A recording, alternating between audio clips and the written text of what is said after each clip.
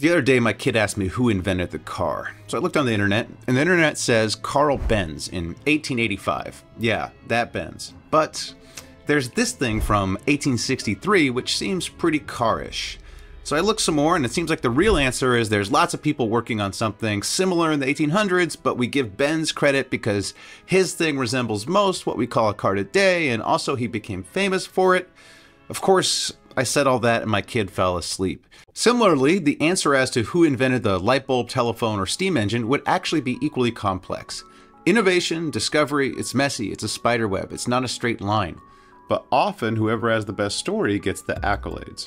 Observing this, statistician Stephen Stigler said, "No scientific discovery is named after its original discoverer." Examples abound. Our brains crave simple narratives, so credit accrues to the popularizer or the prestigious. To prove his point, Stigler named his idea Stigler's Law, and then revealed he didn't discover it. The idea originated with sociologist Robert K. Merton. But this is just the beginning. Come with me on a Stigler's Law journey. So, the Merton idea that inspired Stigler was about how fame snowballs, how early success leads to more recognition, even if not deserved.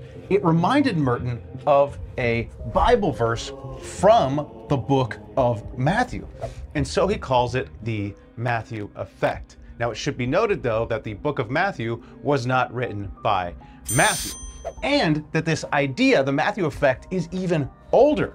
We can date it all the way back to John Stuart Mill, who himself was the product of the Matthew effect. His father, James Mill, believed strongly in early education, giving John Stuart Mill many advantages. And by his early 20s, Mill is writing a system of logic.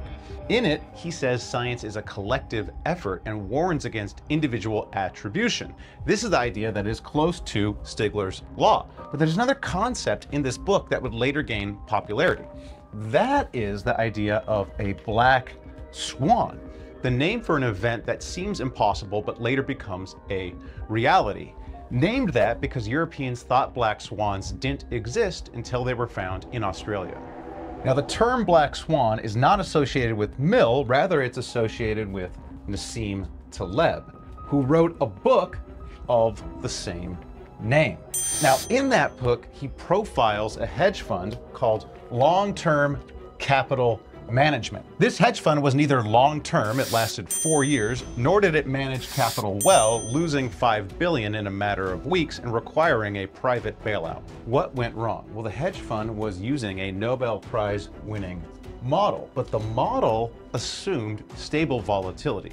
And in 1998, Russia defaulted on its debt, setting off a chain reaction creating hypervolatility, an event that the model assumed was impossible. A black swan.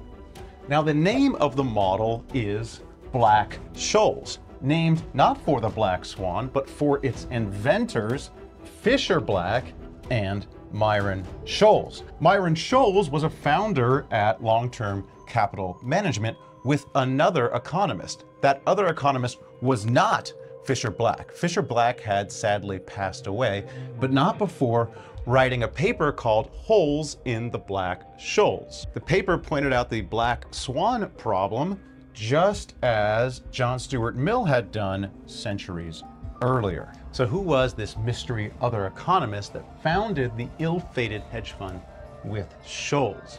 Well, he was the third inventor of the Black-Scholes model, but he originally didn't get naming credit. His name, Robert C. Merton, named for his father, Robert K. Merton, which is where we all started. Now, maybe you're sitting there thinking, what's the point? This video is a mess. That's the point. Science is a mess. It's complex. It's collective. Simple narratives and just so stories are often lies or half-truths. I mean, here we have a bunch of legendary scientists with things named after them that either they didn't invent or they didn't invent by themselves. And at the center of our web is John Stuart Mill, product of the Matthew effect, developer of Stigler's law and the concept of the black swan, foreseer of the issues of the Black-Scholes model. And yet, there's no law or theory named after John Stuart Mill. Before anybody yells at me in the comments, yes, I know there's one thing named after John Stuart Mill, Mill's methods. What I say about clean narratives being a lie. Do you have more examples of Stigler's law? Let me know in the comments. And please check out some more Econ Nerds videos.